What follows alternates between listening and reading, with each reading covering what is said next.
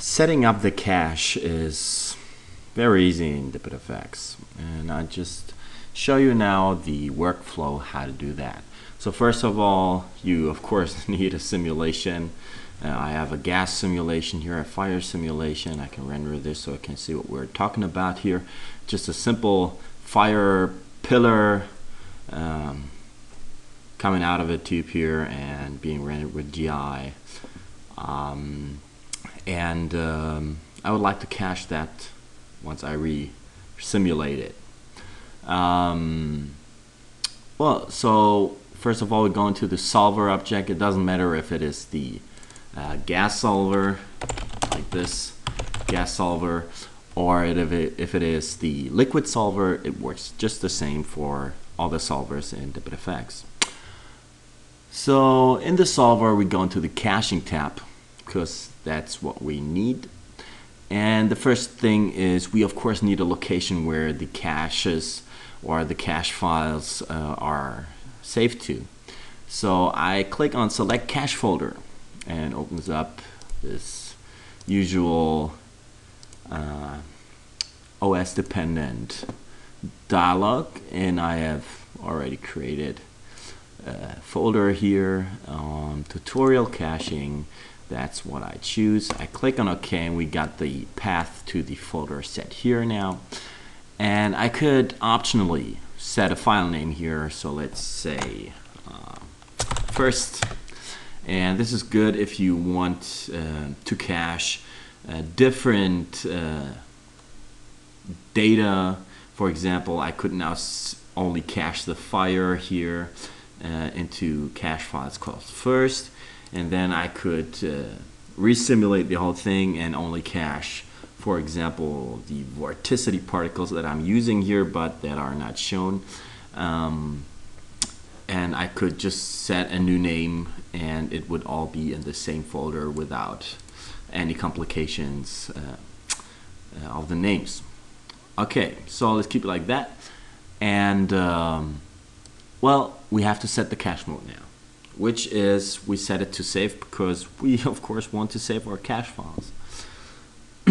So I set save, and we get some new options here, especially useful for saving the cache files.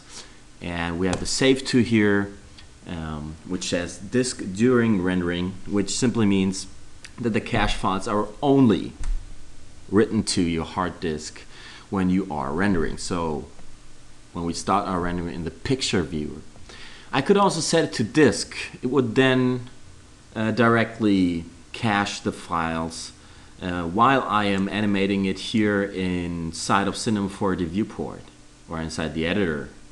So as it plays along, it would save the according cache files to disk directly in the editor if it is set to disk. Otherwise, only in the picture viewer during rendering. And I keep it during rendering just for now. And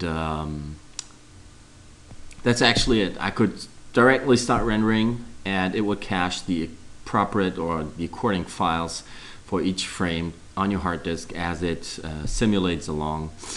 What is, of course, especially in the gas solver, useful is setting the compressed version for the cache files. So the cache files will become smaller and really get a lot smaller when we're dealing with the gas solver because the grids can be efficiently compressed. Yeah, so I can set this now.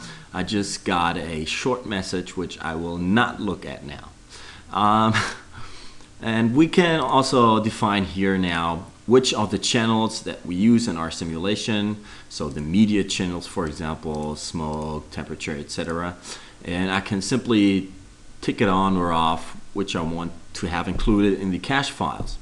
So this time I would like to have, as I have a fire rendering, and I only render the fire because I don't have any smoke here. I want like a, I don't know, heptane or something like that.